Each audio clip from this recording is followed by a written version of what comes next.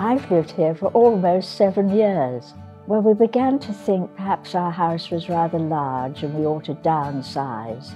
Maintenance at my house was sort of building up a little bit, and I felt it was too much for me.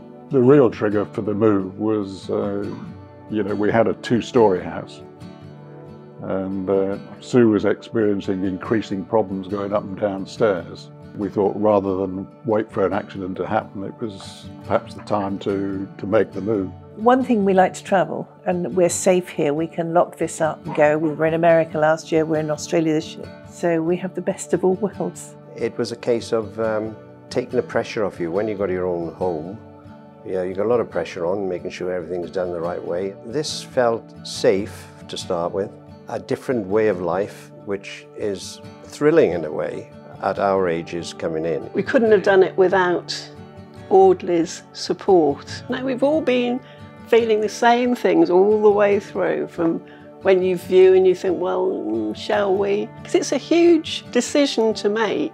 But we also felt we were doing it at for us, the right time. Friends and other people have said, don't leave these changes, these moves, too late. We wanted to do this together whilst we were able. We did our maths and we worked it all out because we thought, oh goodness, it'll be expensive to live there.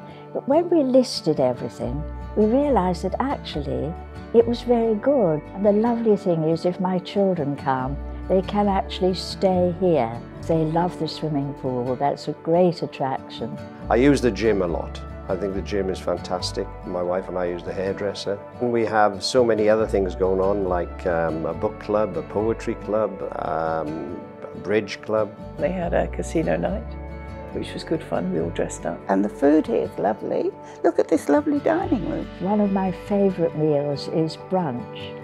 And it's lovely, as you say, with the birds singing and the view and the sun shining. It's absolutely lovely. It's a very sociable village and people are very kind and supportive.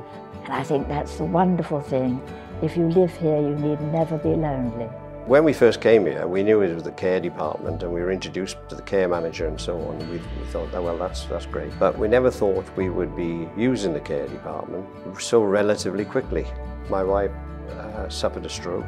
She was in hospital for 4.5 months, and that's when I got involved with the care department, who has been fantastic. I mean, they really do a tremendous job. Well, living at Ellerslie takes away all the worries. It's a new chapter. New chapter, yeah, it is.